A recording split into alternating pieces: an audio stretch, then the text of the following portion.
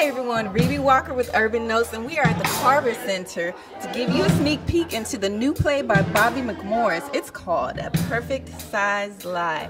Can't wait to speak to the crew to see what they have to say about their experience at this rehearsal, and also the playwright Bobby McMorris. Stay tuned to what's happening this weekend, and remember, you're watching Urban Notes.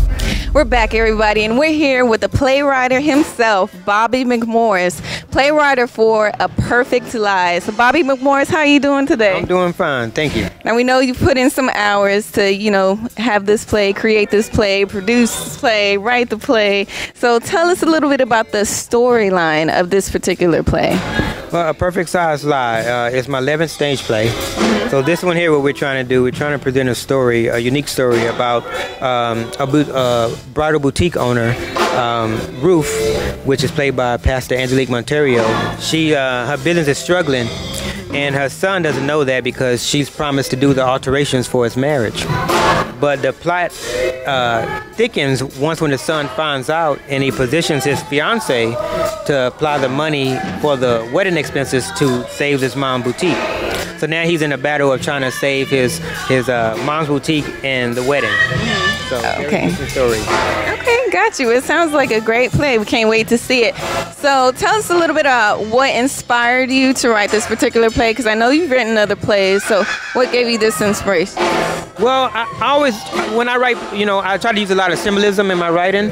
So I've kind of always had a thing about, boutiques and shopping. The idea, came from, when you're shopping and you see something that you like and you try it on, but it might not fit, whether it be too small, too tight, too big, but you'll still buy it. Most people thinking that you can change it.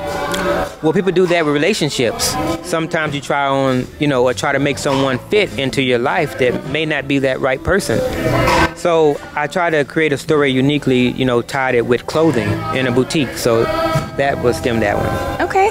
So tell everybody when this play will be available to see this weekend. And this play will be here at the Carver. That's October 5th and 6th, this Saturday and Sunday. The Saturday show is at 7:30, and the Sunday show will be at 5 p.m. And you can find out information about it at my website, bobbymcmorris.com. The ticket prices range from $12 to $25. You try to make it affordable for the family to come out. Okay, awesome. Was this just local in San Antonio, or will you be touring at some point? That's a good question. My plans are to tour this play on the road. I'm looking into Dallas and Houston, and then beyond that after that. Okay, great. Well, thank you for talking with us. It's a privilege to be with you here. Thank you. Be so proud of. Yeah, exactly. So we thank you for watching the show, and stay tuned for more. Don't miss out. We have more to come. Urban Notes, Rebe Walker.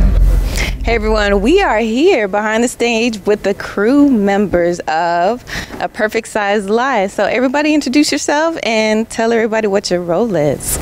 I am Trey Nation. I play the role of Joe.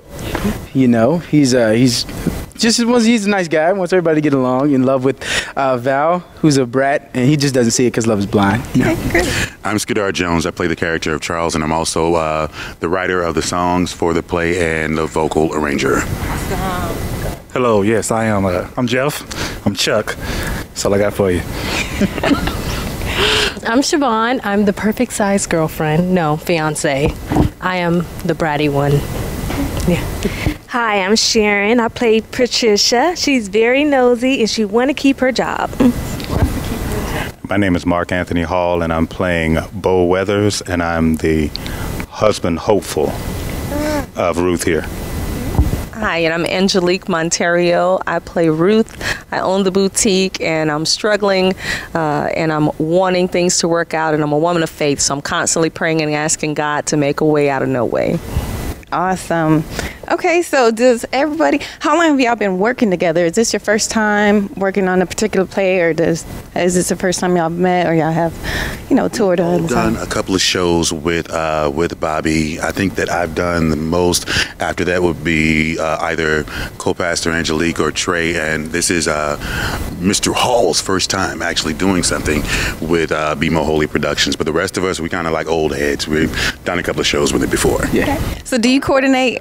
Yeah. Okay. So do you coordinate all the musical arrangements? This is actually my first show doing the vocal arrangements.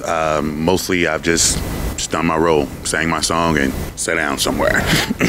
Well, speaking of singing your song, Trey Nation has been on the music scene for a while. We've heard you vocally, but now this is your first time acting. So what's your experience been like on A Perfect Lie? Perfect Size Lie. Well, I love it. I mean, this is the sixth play that I've done with Bobby, and I recently, just really got into some screen, acting. But I love it. It's amazing. It's great. It's very, very hectic, but in the end, it always turns out pretty cool.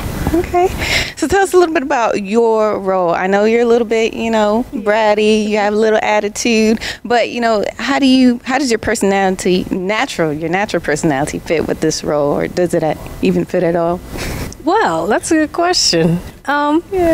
She's real bougie. I'm really not that type of person, but I play it so well. I don't understand why. Yeah, exactly. So maybe in another life I was.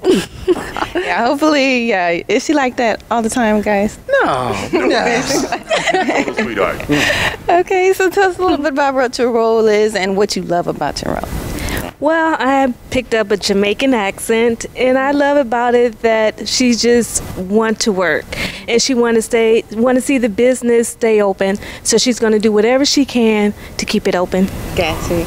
So would you ever give this man a chance outside of the play? No, just playing.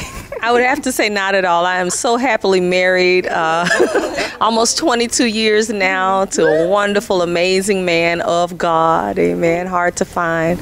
But it's been a blessing to work with him. I mean, just an amazing actor. He's got a lot of experience, and that's been a blessing to help me to come along.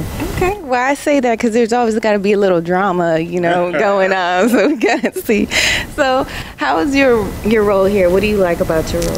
I like the idea that it's so far from what I really am. The last thing I am in this world is suave or with swag. That's the last thing I am, and this character has that. Okay, well, awesome. Well, thank you for taking the time to speak with Urban Notes, and y'all are going to do a little special for us. Was that right? Yes. Go ahead. Lord, you are my perfect. Okay, I need somebody help. I'm trying to do this alone. Yeah, come on. You are watching Urban Notes.